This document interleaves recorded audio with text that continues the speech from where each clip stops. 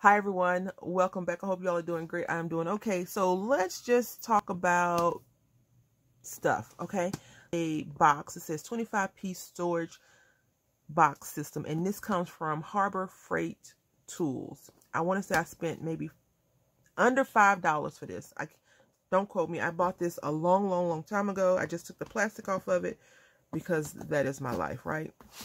So the reason why I got this is because I buy a lot of craft stuff that needs division and sorted, because it's a crazy sorter person that lives in my head, okay? And she unfortunately has decided that she wants to come out right before the holidays. Who is this person? I have no clue. I'm not even sure why she does this. So I want to say, if you do a search on YouTube for like organizational things, you'll see many people tell you to go to Harbor Freight Tools. I want to say Fair, because I used to live in an apartment called Fair Harbor, a Harbor Fair or something like that, Landing, when I lived in Connecticut. But I got this because I need to do a little bit of bead sorting. I had told myself that I was going to live vicariously through someone that just kind of picks things up and doesn't do that. But we went shopping, the big roommate and the little roommate, and I went shopping. And I bought this. And I was like, oh, yes, I want to get that. And he was like, do you really need that? I was like, yes, I need it because I want to break it down and remake stuff. So, just a little bit of backstory. Well, let's talk about this first. First of all, these jingle bells are driving me bananas. I just want to tell you that right away. But this was $10 and you get 12 of these. Now, you don't have to, yeah, those jingle bells are going to be annoying. You don't have to break down the thing. You can wear it like this, and you can drive your co-workers absolutely insane while at the Christmas party doing all that nonsense. I probably would not wear this to work because my co-workers would be like, Brandy, please, can you take the thing off? And then it'd be a big old discussion about jewelry, and then later on they come out with a policy about noise and stuff like that. So yeah, I don't want to incite that kind of things with you. But you may be one of those Christmassy people that wear the light, bright, ugly sweaters every day of December. You are super cheery. If that is you, look away. I'm going to try to get rid of these bells as quickly as possible. So we have 12 bracelets, right? We have, I want to say we have 4 gold and we have 8. See how quick I did that math? We have 8 silver, which is fine because I'm not a big gold crafter anyway.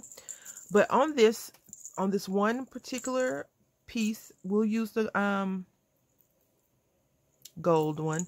We have 3 charms. So right here, if we take our 4 and times it times 3, then you get 12, right? You get 12, and then you add the other 8. So you get enough charms for $10. Not only that, you get all these little pieces right here, the reds. And I don't know what these are called, but a lot of people use them. I just call them spacer beads, but you use those. And then you get these bells, these annoying bells. But they're already, everything's already on a jump ring already, so you don't have to worry about that. This one needs to be fixed, though. It's a little bit off. But I like to buy jewelry like this. And I like to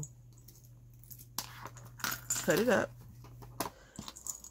And I like to use the things. Now, the one thing that is really bad is destroying good jewelry, unless that's what you really want to do. And I like to destroy good jewelry.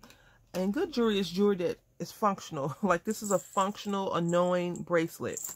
And I'm going to put these jingle bells on the project that we work on in upcoming videos.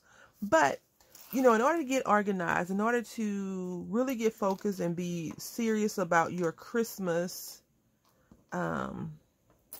projects, this is a very inexpensive way to make multiples of one versus going to the store and hoping that they have a coupon, or hoping that the string beads that you really like, because these are really cute, right? These are super cute, are on sale, and they may not be.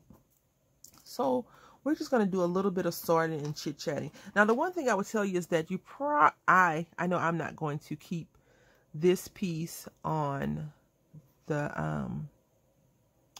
charm. I'm going to take this off because I don't want to have to fight with this to be on my chunky charm, right? So we're going to do this. Now, the Sorta in Me has 25 boxes. And I can tell you right now that at the end of this project, I probably will have 0 boxes, because what's going to end up happening is I'm going to go through this multiple times and I'm going to be like, oh, I don't like it like this. I don't want to put, like, I don't want to put the silver with the gold. I don't want to put these with that. I don't want to, I've lost one. I don't want to put these with those, because these colors are not the same as those. If you can see, these are a little bit lighter, right? So I'm going to be like, are these the same? I can't tell. And it may just be the color reflecting. And then I'm going to put everything together and we can come back and we can talk about organization. Okay, so we've used 9 so far, right? 9. And let's just talk. These 2 greens are different. I want to say that the reds may be different as well. And then these right here.